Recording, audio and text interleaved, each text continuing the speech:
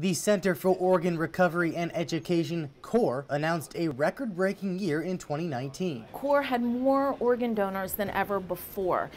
Because of the generosity of 253 organ donors in Western Pennsylvania and West Virginia, we were able to give life to 661 people. Communications coordinator for C.O.R.E, Caitlin Metz, credits those donors for their gift. Every single one of the transplants was made possible because of a generous donor and because of their courageous family who, in the midst of a terrible tragedy of their own, decided to give life to somebody else. Courageous families like the Cabot family. Jason Cabot's brother Nathan passed away nearly 6 years ago in a motorcycle accident. Nathan was a good, hardworking man. He was a good husband. He was a good father. He was active, played football in high school.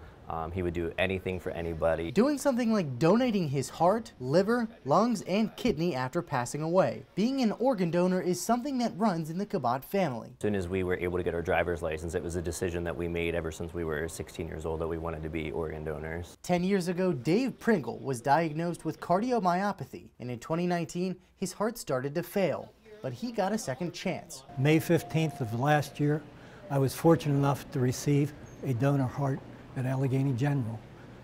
It's been 9 months since I received my heart. And he says he's doing great. I got to have another Christmas with my family. I can still look after my grandchildren, still be there for my family, and it's very special to me that I got to have that chance. Even with a 10% rise in organ donors, Matt says they still need help. We still have about 113,000 people nationwide, including 7,000 people right here in Pennsylvania who are waiting for life-saving transplants. And registration is easy. Go to C.O.R.E.org, register, and you can sign up right there. And of course, every time you go to the DMV, they're going to ask you, they're going to want to know if you want to be an organ donor on your driver's license.